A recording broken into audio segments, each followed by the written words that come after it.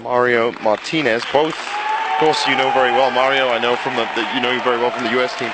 But we have a Canadian. Oh, just before that, we have another hometown hero. That's Pavel Muratov from Russia on the mat now.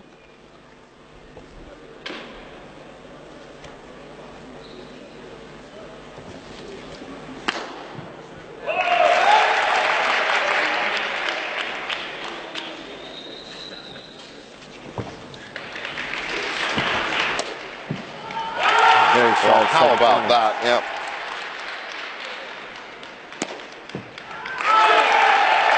Another solid jump. Straight to back sweep.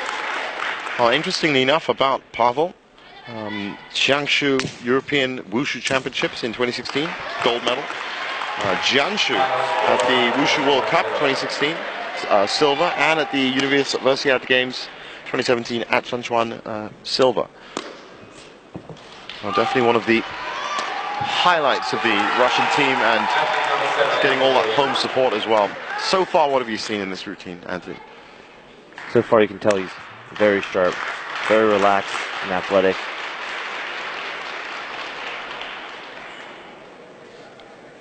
Very balanced, strong as well in the legs. Yeah, very calm and confident. Well, of course, the big question here is whether Russia can find themselves in the top three.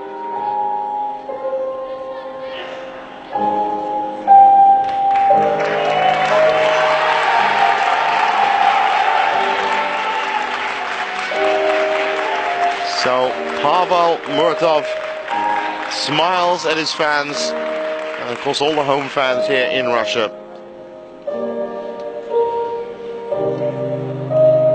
And that was just solid throughout, really. Good highlight on that 720.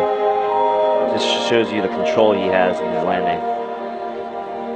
Well, as again, that hip transition that you're talking about, the strength in the legs, really just the lower half of the body was absolutely bang on.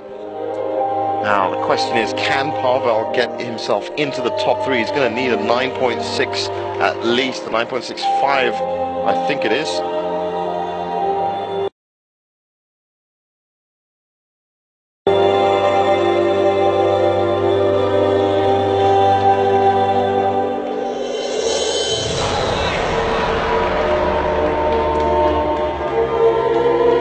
Right now 9.62 or more, so it is China up top with 970, Indonesia with Akmal Hulefu 9.64, Malaysia in third with a 9.62, and that is a 9.63. Just as I say it, Russia have managed to get themselves into the top three, fully deserved. Fully deserved. Very strong.